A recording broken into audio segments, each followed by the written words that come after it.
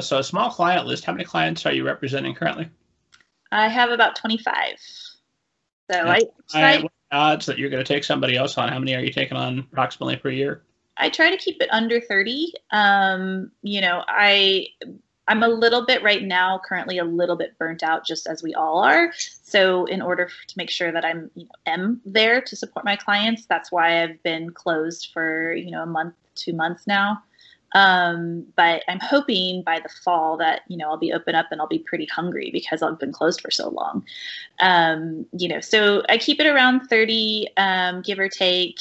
And sometimes, there's wiggle room because, I'll sell a client and then they have a 3-book trilogy that's, going on for the next 6 years. So, even though I'll be kind of working with them and helping them with their sub-rights and things like that, I won't be doing heavy editorial with them. So I'll have a little bit of space in my kind of editorial to bring on someone new who needs a lot of editorial work.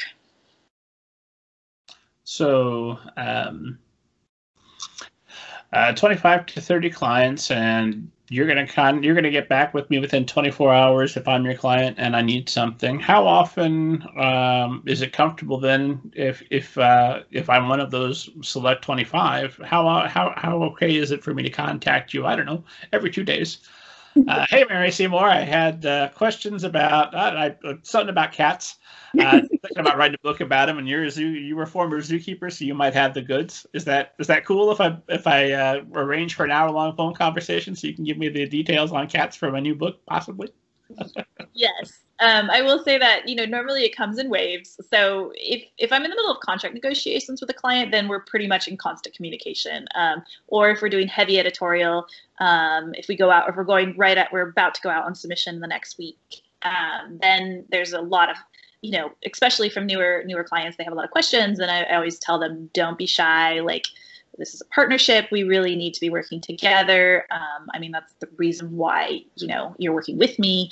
Because I think a lot of authors are hesitant. There's this weird power dynamic between authors and agents, which is I'm hopeful that it's changing with the advent of transparency online and social media, but I know it's probably not 100%, but it is a partnership. We don't exist without you, and we should be there to support you through your publishing journey.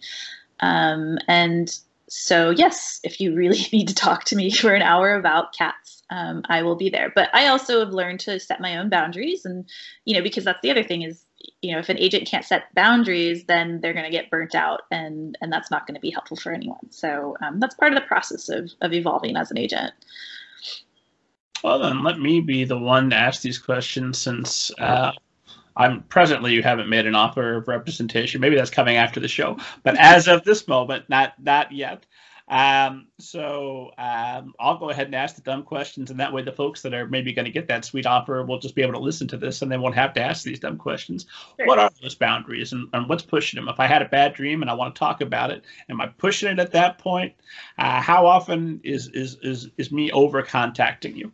Sure. And this is a very individual question. So this is my own personal sort of response. I know that many agents are very different. But in my case, I tell my clients that, weekends, I probably won't even look at my email. And so if you have something happening over the weekend, again, it gets a little blurry if we're in the middle of intense stuff happening, like contract negotiation or editorial, things like that. But in general, like, I don't really, or late on Friday night, I probably won't respond to your email. And then when it gets, personal, it depends on how far we are in our relationship. So, with newer clients, we both tend to be a little bit more professional, a little bit more direct, and I'm at that point still urging them to like reach out with questions and discuss with me. For the most part, most of them are pretty shy. And then if it's the random case where they're a little too aggressive or a little too chatty, I might, just not respond for, right away. I'll respond the next day and then say, okay, yes, and I'll give them a kind of rundown of what they want to know. The thing about personal stuff is it's a difficult line to walk because, personal situations can definitely impact your writing. And so I want my clients to feel comfortable, for example, if they get sick, or like here's a good example. When I was sick with COVID back in August last year, I was so sick that I couldn't work. And so I had to, at some point, email every single one of my clients and just to let them know. And it wasn't something that I was comfortable announcing online or talking about, necessarily publicly, but at that point, I'm perfectly comfortable talking about it now, but I did, make sure that everyone knew what was going on, and vice versa, so if there's something big happening, like, change in the family, pregnancy, illness, things like that. And I also want to be there for them. I want to, send them baby shoes when they have a baby, and kind of, I'm not great at birthdays though. I'm just realizing that right now. You get a nice contract. That'll be my birthday present. We'll be good. Yeah. So it evolves as we get more comfortable with each other, though. As we both realize that we are behaving professionally, then the personal connection will grow deeper as well. Gotcha. And so, like, in an ideal world, we get out of the pandemic. I'm assuming that you want to spend some time with your clients when possible. Like, hey, if we're both going to be at the same conference, let's hang out for a bit. Let's, if you're in town, stop by the agency and see me, or things of that nature. Definitely. I would love that.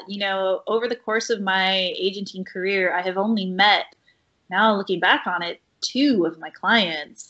And actually neither of those are my clients anymore, so I would love to meet some of the clients that I've been working with for 5 years or something. So and there was, whisperings of that before the pandemic hit, and then obviously not anymore. But hopefully in an ideal world, I would love to meet my clients for sure.